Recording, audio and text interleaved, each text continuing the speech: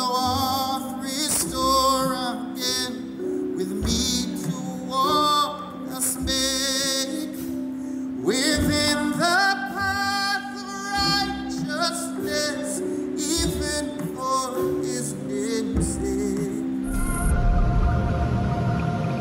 He started his career as an engineer and technician at King James Studio, where he shifted gears to become producer.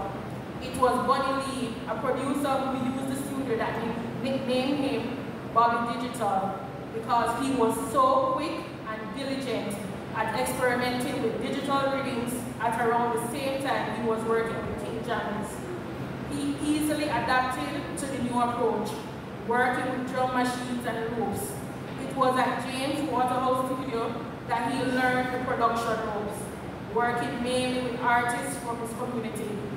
But it was a DJ from nearby Seaview Gardens called Shabba Ranks that marked his remarkable transition from engineer to producer. While during his stint at Jammy's, he was responsible for the production of 2 dancehall classics, Live Blanket by Shabba Ranks and Serious Times by Admiral Tibet. Apart from being Bobby Digital with all the hits, he was Bobby the husband, Daddy to Dwayne, myself and Craig, Pop-Pops, Uncle Bobby, Bob, Silver Fox, Bob the Builder, and Fred. My dad was humble, very encouraging, jovial. His British accent and American accents were the best. He was jack of all trades. He was a master of his craft and the fastest cook on the planet. Let me tell you, you could get a complete meal in 30 minutes, some curry chicken and white rice, and it was properly seasoned.